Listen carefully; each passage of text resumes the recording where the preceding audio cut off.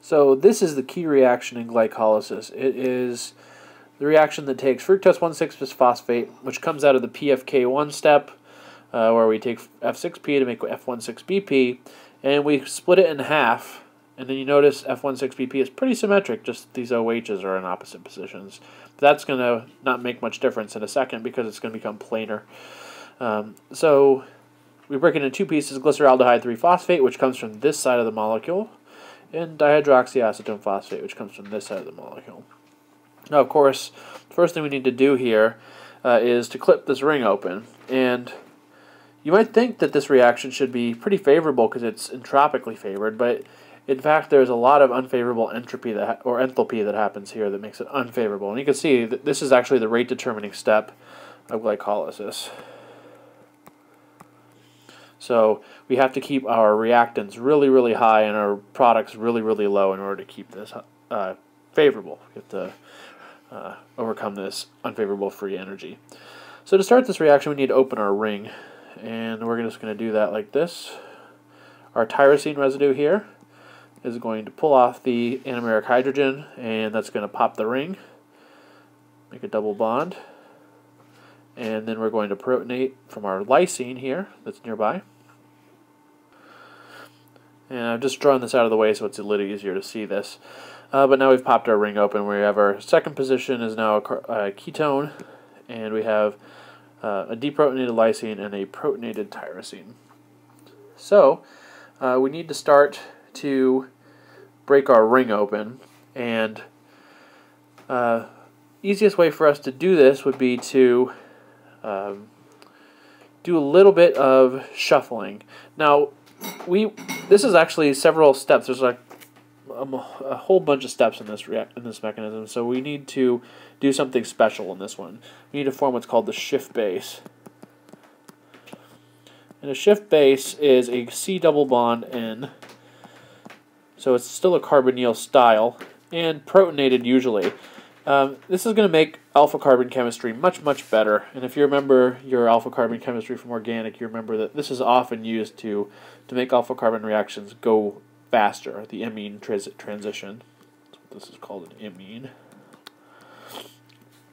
So we need to start sticking a nitrogen on there, and luckily we have our lysine straight ready to do this. So we're going to do our first attack. So lone pair on nitrogen is going to come in, attack at the carbonyl, and then we're going to protonate from our tyrosine.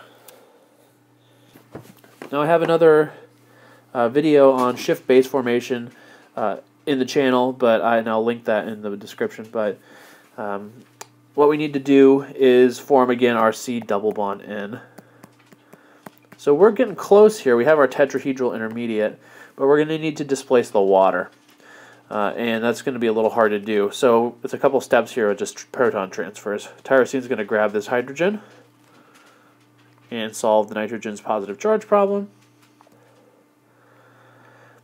And then we are going to be able to collapse our shift base and get protonated this way.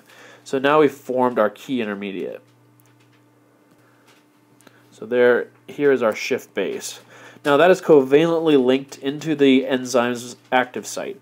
So this is not going anywhere until we finish the reaction. It's pretty much committed at this point. And so you can see why this reaction is unfavorable. It does lots of steps to do a pretty simple thing. Now this is the key part. This is where we're going to make our first product. Our tyrosine is going to pull hydrogen here, and it's going to break into two 3-carbon pieces. Here's the one. This is going to become DHAP, dihydroxyacetone phosphate, and this part is going to become glyceraldehyde 3-phosphate. So when we pull that hydrogen, it's going to make a double bond here.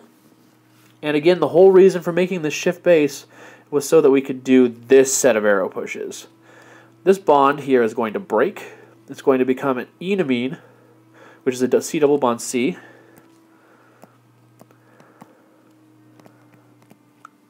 It's very similar to a keto-enol transition, but it is with a nitrogen instead of an oxygen. So here's essentially it's like an enol.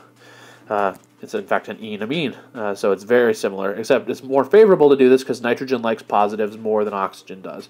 So it can tolerate it. In fact, we don't even need a positive here, do we? Pretty simple. So let's get rid of that.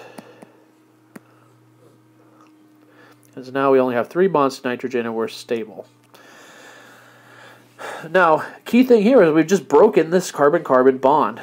And because we have the shift base, that allows us to break carbon-carbon bonds. We're going to see this again when we get to the pentose phosphate pathway, and we're going to do it in reverse several times too.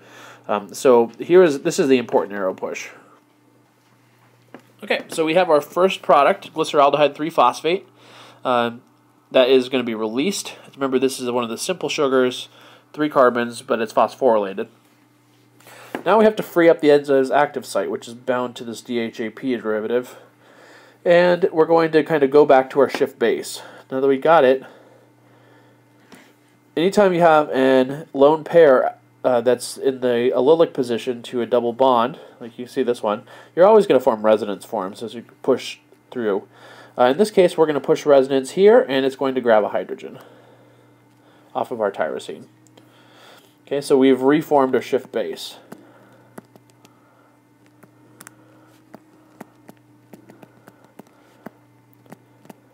And again, that's going to give us reactivity that we usually wouldn't have. So there's our shift base right here.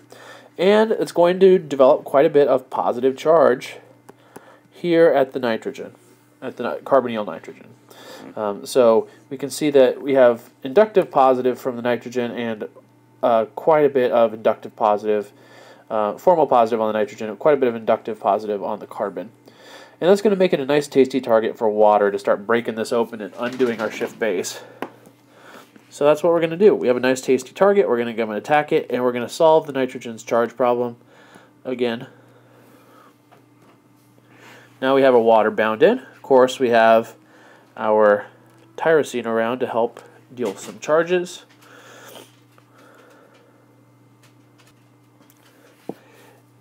And now we can force that lysine residue off by grabbing a proton from that tyrosine. So now we have a protonated dihydroxyacetone phosphate. Our lysine is almost ready to go. We just need to recharge it to the original state. And if you remember, in the first state we had a deprotonated tyrosine, we had a protonated lysine. So to recharge the enzyme, we just need to use this to grab our hydrogen. And then we're done. So here's our dihydroxyacetone phosphate. It's going to be released into the surroundings, and our enzyme, our lysine and our tyrosine, have been completely recharged and are ready for another round of aldolase.